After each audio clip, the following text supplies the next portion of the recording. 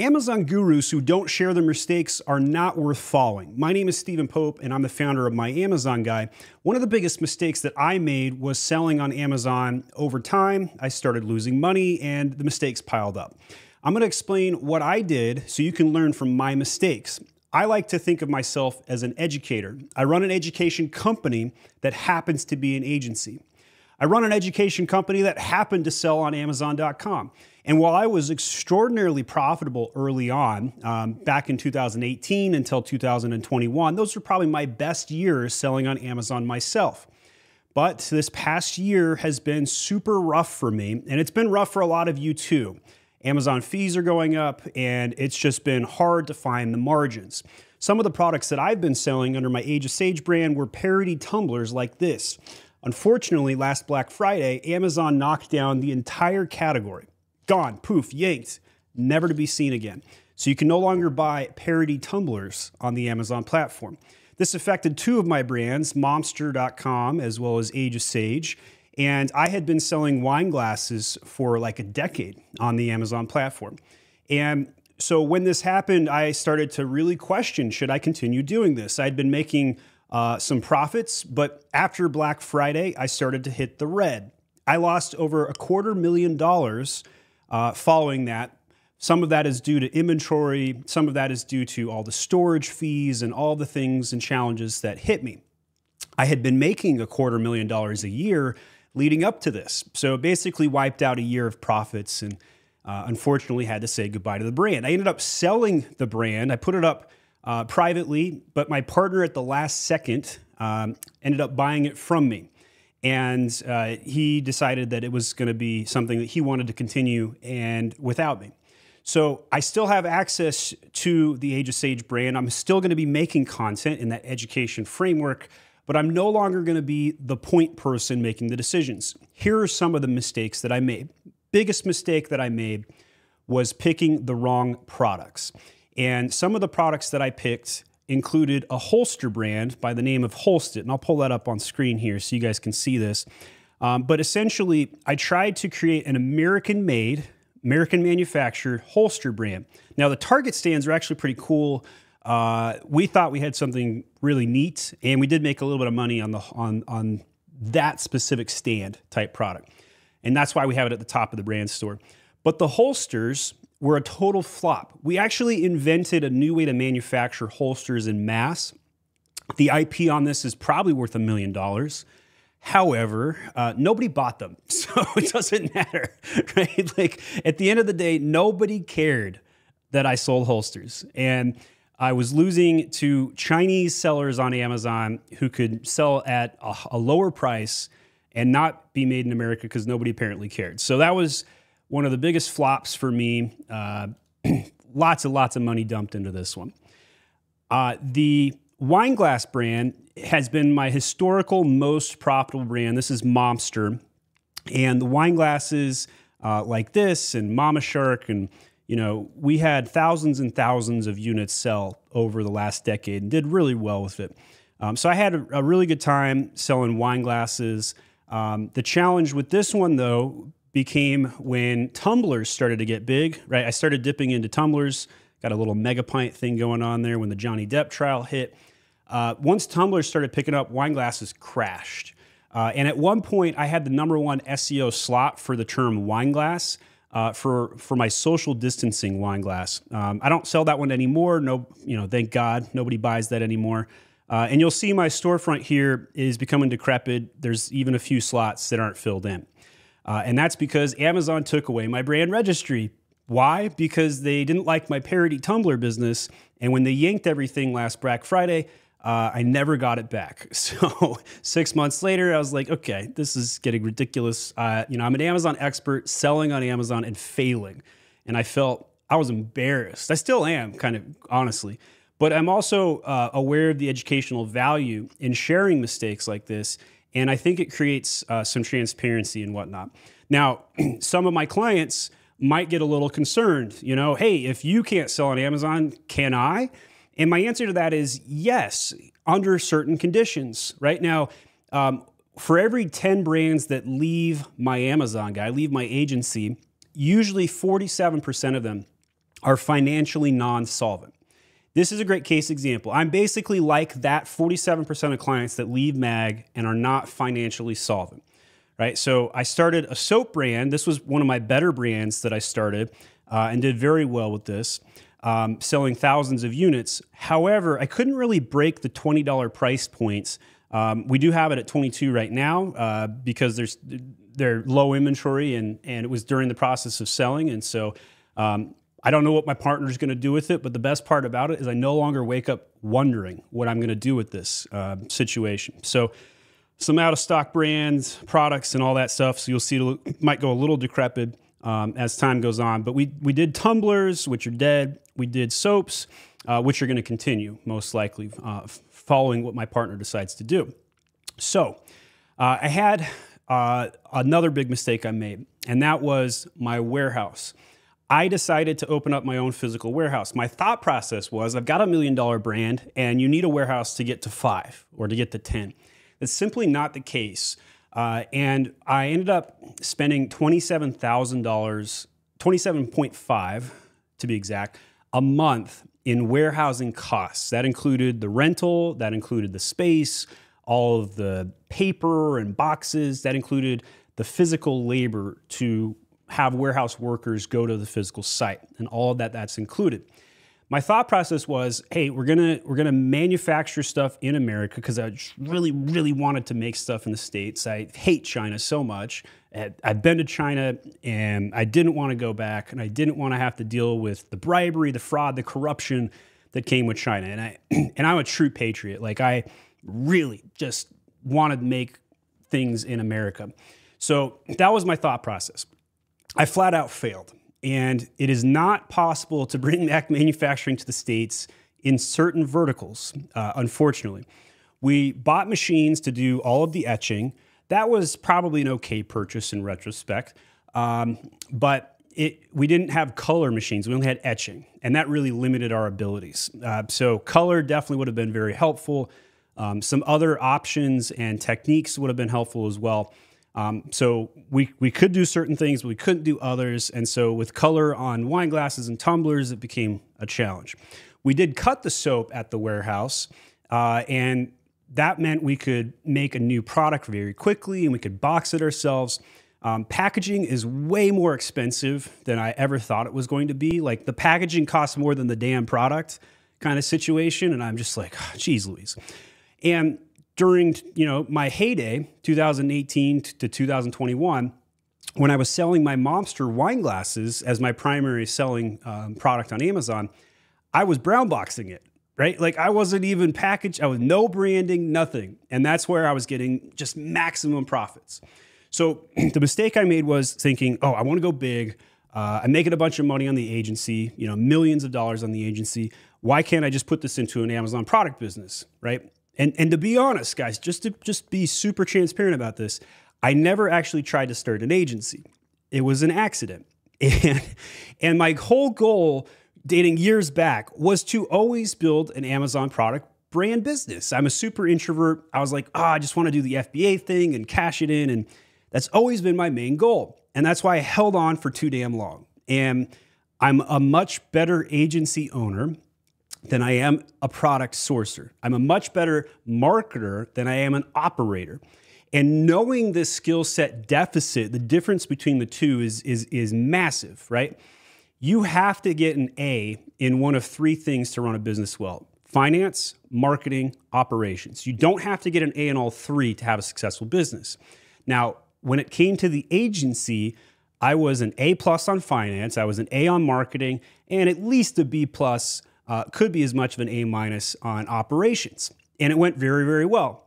On the Amazon product business, though, I was a C- on finance because it was, I wasn't at first, right? Obviously, I was at A when I was not, spending too much money, but it became a C-, right? I was a B+ at best on marketing the Amazon brand. I could never crack influencers successfully. And then on operations, maybe a C. And that's because going and sourcing and trying to build the products, I piled up mistake after mistake. Now, I sold it to my partner who's got a better grade on operations. And I think that they're going to be able to continue what we've built on the marketing front and do well on the operations side. And as to credit to my Amazon guy, my partner is still going to hire my Amazon guy to do the marketing for Age of Sage. And it was his idea. It wasn't even mine, which means if you have the operations down pat and you hire a marketer, if you're not a marketer, or vice versa, you can find the winning success on Amazon. So to recap, I paid too much money for a warehouse. I tried to invent products, and I'm not an inventor.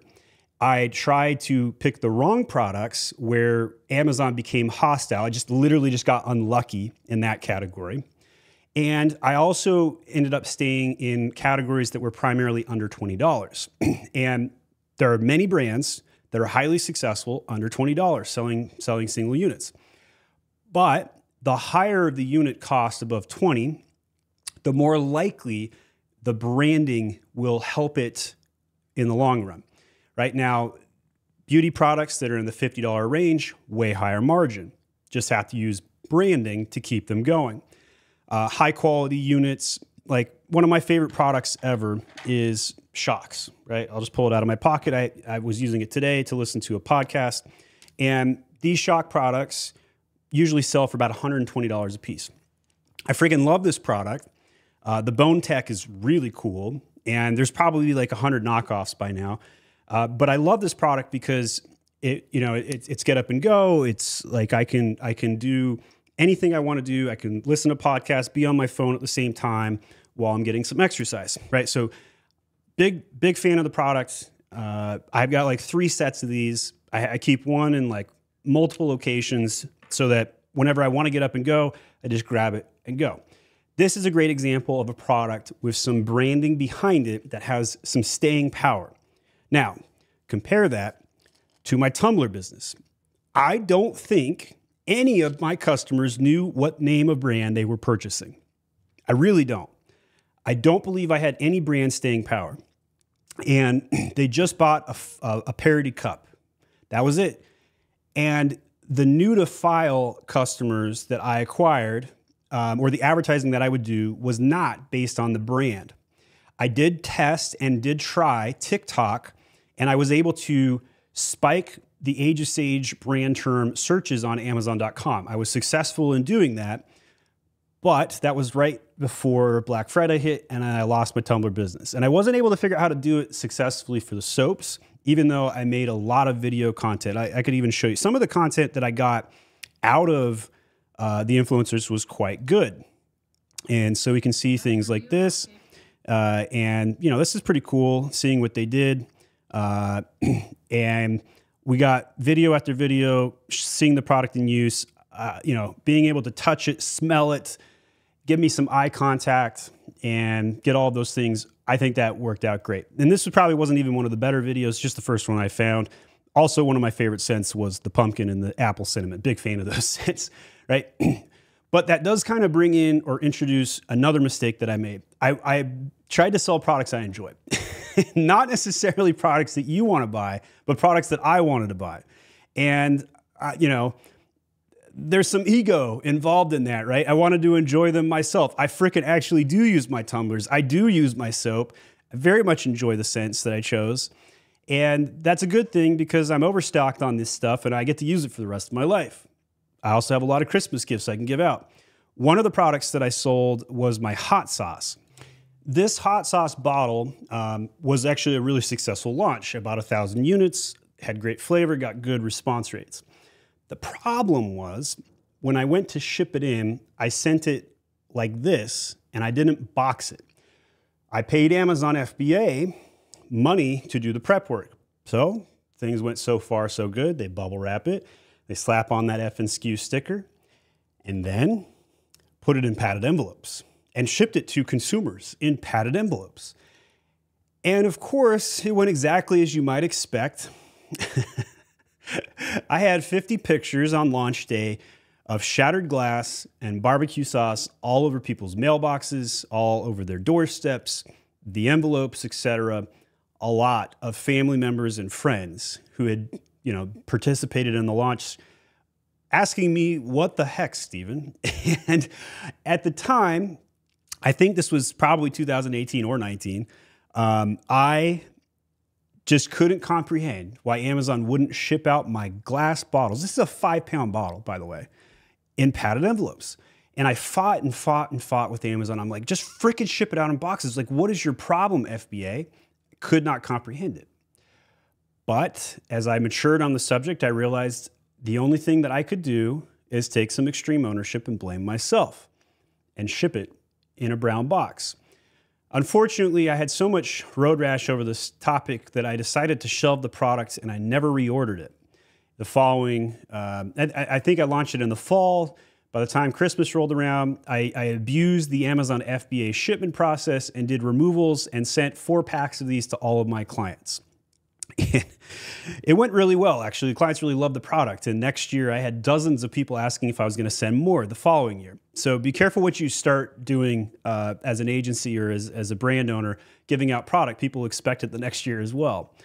So that was another big mistake that I made. And that was assuming Amazon had my best interest at heart. They don't. They don't care about us Amazon sellers. This has always been my personal protection as a business model, because I was always the guy that went out to try and help Amazon sellers. Everything I did was to help Amazon sellers. I have gone through the gauntlet as an Amazon seller myself. I've made most of the mistakes. I've gone to China to learn how to source. I launched hundreds and hundreds of products, some that have made money and others that I've lost all of the profits on, right? Been through the gauntlet, done multiple categories, did gift giving, did beauty, tried holsters, which was terrible results, just terrible, terrible. And what kept me going in the mornings was I was going to give these brands to my kids someday. And I was going to name the brands after each of my kids. And I had all these trademarks and I even purchased them in advance. And I'm like still holding on to them. And I had to come to terms with that I was going to lose money doing all of this. And it was a distraction. I'd get up in the morning and I just think about it and I just, man, it just ate at me. It just really ate at me. I couldn't manage the emotional impact and toll on that.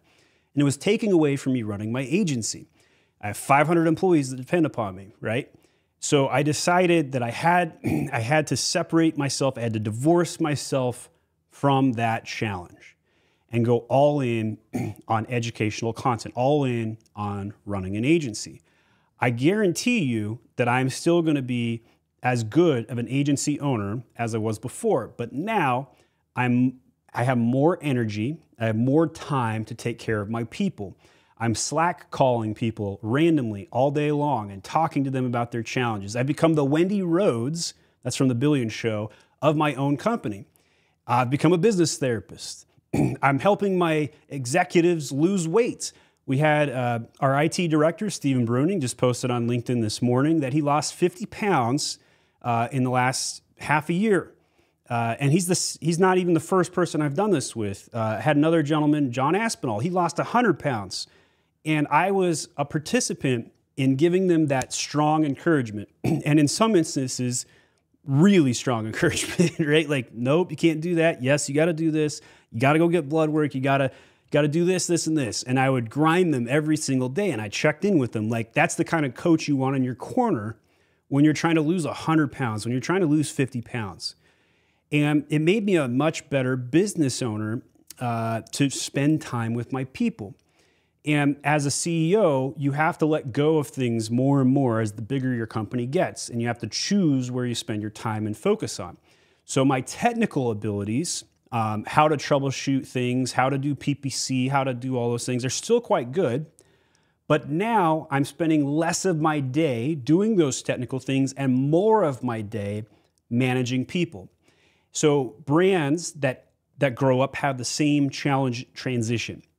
They go from all hands on deck, do it all yourself, you're a solopreneur, to hiring people, to scaling and doing some of those things. And so those brands that already have really good operations, that have good sourcing, are more likely to succeed by pairing with a marketer, a la my Amazon guy, Stephen Pope, et cetera, and coming together and going through and doing business. I believe that selling on Amazon is the fastest wealth transfer that I've seen in my lifetime. I still feel that way. I also simultaneously can still criticize Amazon and all of its shitty practices, all of the FBA fees that they're adding, their terrible, terrible seller support, and many of the other challenges, margins, Chinese bribery, hacking, fraud, and all that garbage that we deal with. It's okay for me to recognize these realities and tell you it's still worth doing. However, it's not for everybody, and I'm on record for saying this for years. Amazon is not passive income. It takes a lot of freaking work. So I hope you can learn from some of the mistakes that I've made, some of the assumptions that I've made, and some of the losses that I've made. And if you do, then this video was successful. If you would help me out though, and leave a comment on this video with one thing that I've taught you myself, you'll help me out with the algorithm, be really appreciated. If you like this video, here's some other videos you might like as well. Watch these next. Thanks for watching.